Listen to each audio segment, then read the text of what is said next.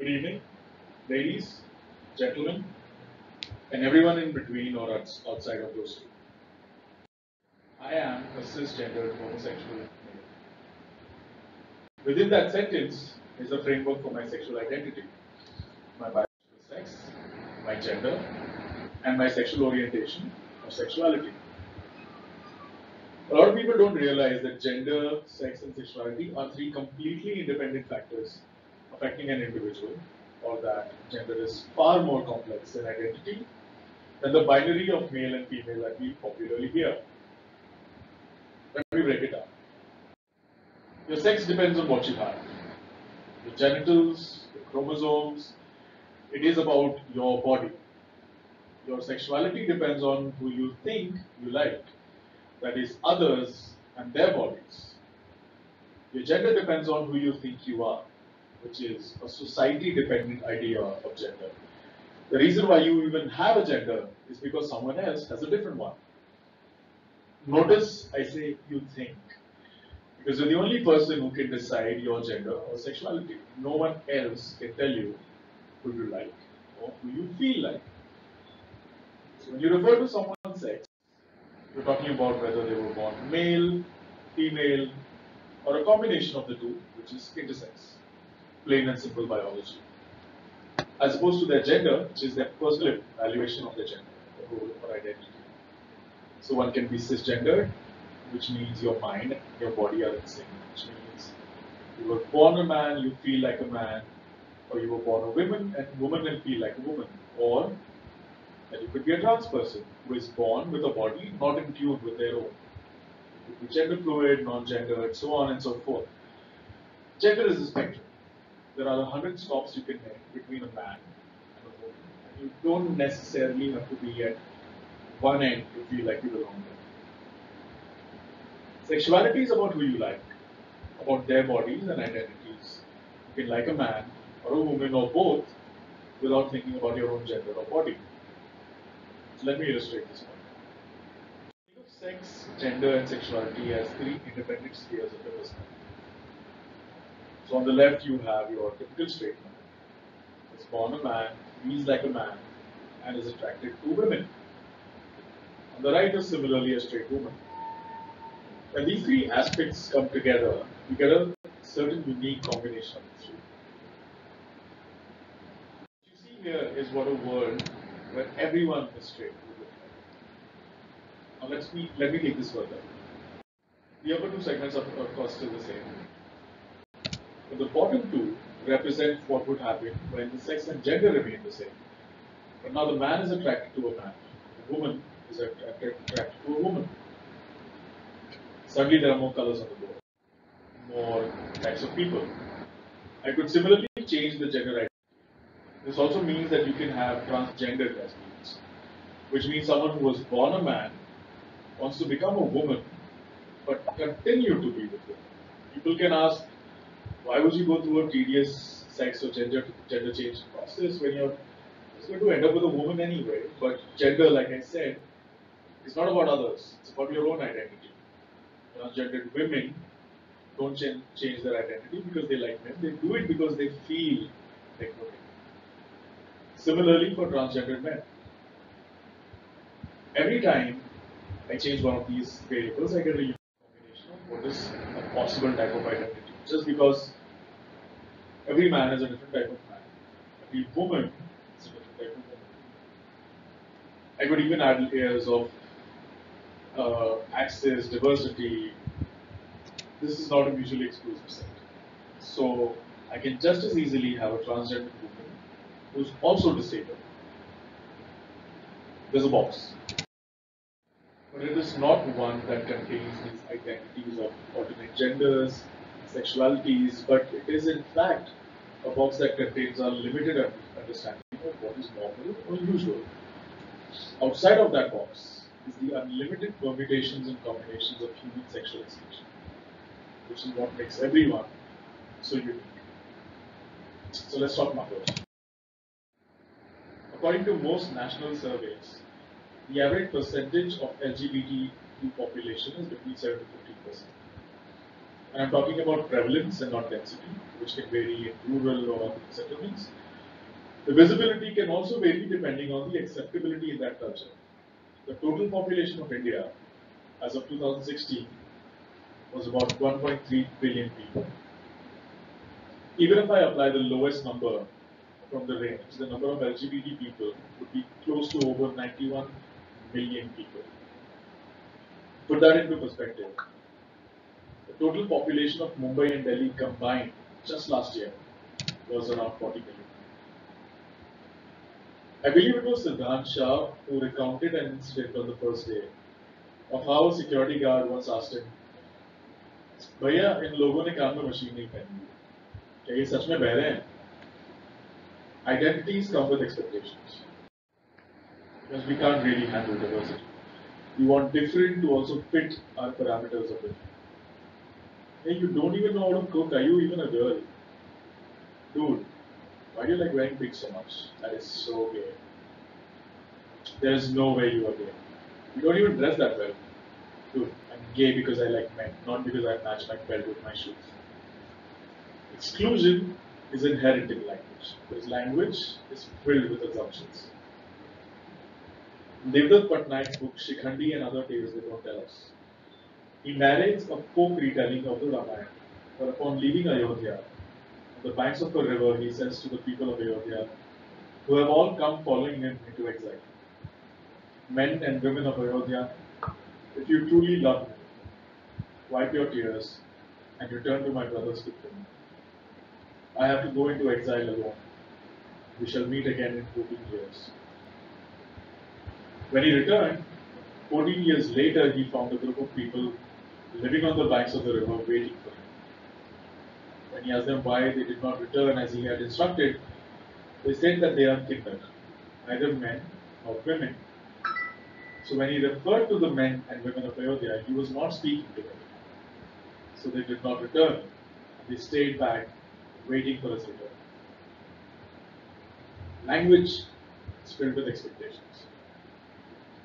Words like tomboy exist only for the sole reason to tell us that a girl who has either decided to have short hair, or be interested in sports, or swear, or basically do anything that is not expected from a girl, she must be referred to differently.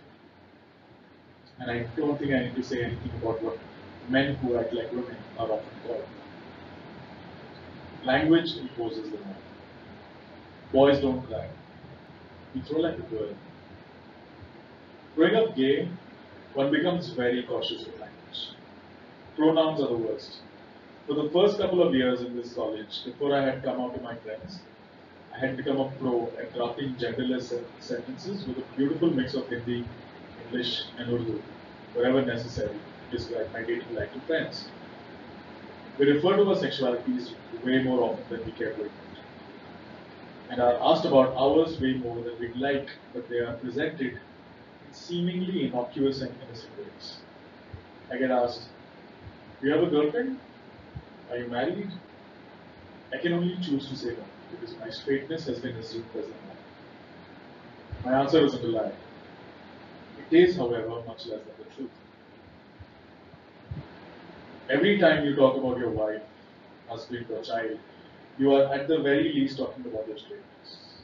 And on a deconstructed level, talking about the state-given right that you have as a heterosexual to be able to conveniently pick a partner, marry him, start a life together as a socially acceptable unit of family. The last time I was living with my girlfriend, I could at most have a rented agreement. The way we speak speaks for us. At 29, I hear more "Shadi kab kar rahe ho" than I hear highs and lows. Why is my marriage certificate more important than my degree? Degree मिलने में 5 साल लग गए. Marriage certificate तो संगीत हल्दी फेरे करते ही मिल जाएगा. I mean, I don't really have a problem with getting married, but it's not quite legal in India yet. Legal. Section 377 of the Indian Penal Code criminalizes non-pedovaginal sex. Basically, any form of sex that isn't trying to create babies. Fun fact. Section 377 applies to and criminalizes most heterosexual couples as well. So let's face it, We're trying not to make both babies more often than we are. But LGBT people are soft targets.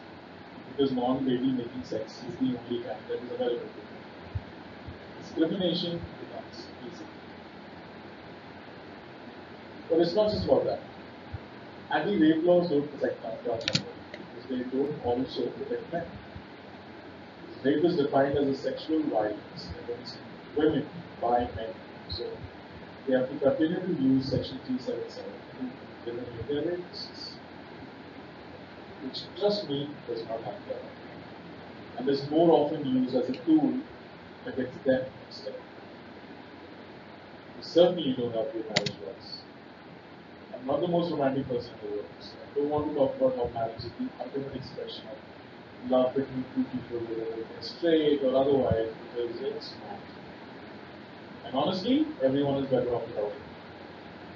But a married couple enjoys a lot of legal rights, social rights. The two men and women who are living together simply cannot have like inheritance. You can have a will, but that can still be contested by family. Authorizing rights in case of medical emergencies, sharing medical covers, getting rights to company payments. I mean, I have a hard time getting stag entry with a date on the week. Sir, the women in your club don't need protection from me. I need protection from them. Language needs to be inclusive, so that laws can be inclusive. Design needs to be inclusive so that spaces can be inclusive. From what we can learn, the case study of the law against dowry, and while beef, laws can't change much in India when you don't have the people backing it up.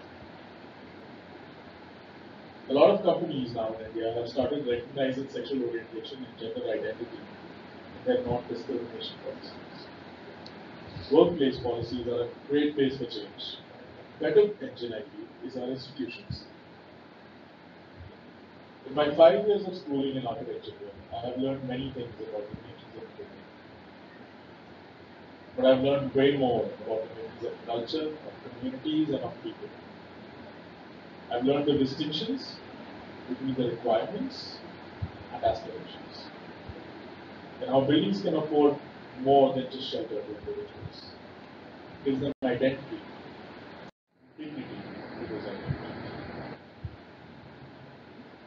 One of the major differences between me, the students here now, just over a decade later, all of you students here are receiving an education at a time in which admission forms in our colleges have a third box to take for gender. However, I'm not sure how many of them have gender neutral toilets. Gender neutral are a great metaphor for inclusion. You don't need to design for two genders, three genders, or any specific gender. You just need to design for everyone, regardless of their gender. It's not special treatment, it's being treated the same. Like ramps are not designed for exclusive features. If you have a ramp, you can choose to not have steps without excluding it. And even when we can build ramps, I think it's far more important to build tolerant individuals. How does one design for a day? Is your answer going to be design something different, specific, or something which is just the same? Whatever you choose, you will be making a statement. Because what we design as language. To someone who's battled discrimination and is at a feeling of loss for their gender identity at a public place, a gender neutral toilet can say, "You are welcome here.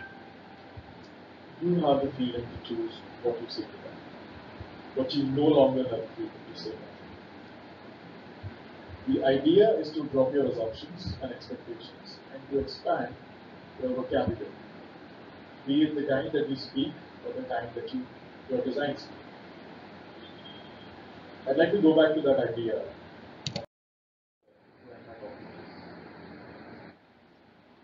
The LGBTQ flag is a rainbow. It's essentially a spectrum.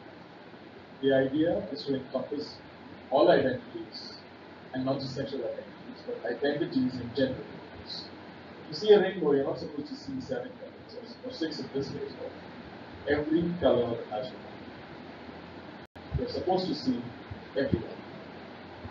So when you see white, you should know that you're not seeing the absence of color, but the overwhelming, all-encompassing presence of every single color as one.